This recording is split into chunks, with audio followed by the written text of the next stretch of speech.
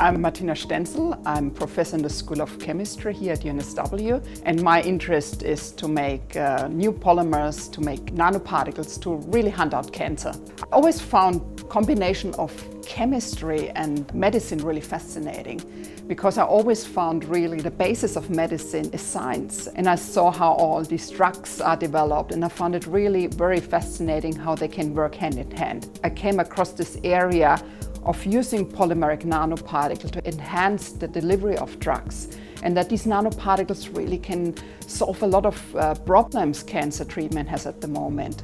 And so when I really figured out that I can sort of combine this interest in medicine and my passion for chemistry, was very clear for me where I would go with my knowledge in polymer science.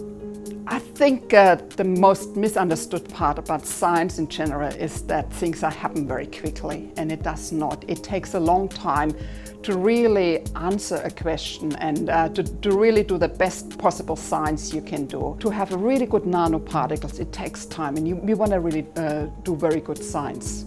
My line of research, which is in the area of plastics, always has a really bad reputation in the public. This is very disappointing to see, because plastic can really be some fantastic material, and we can use plastics in the medical field to really achieve wonderful outcomes.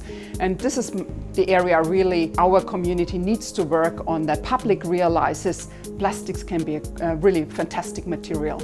Well, I feel very honored. I was very surprised, I have to say, but I feel very honored being sort of part of this community of fantastic scientists.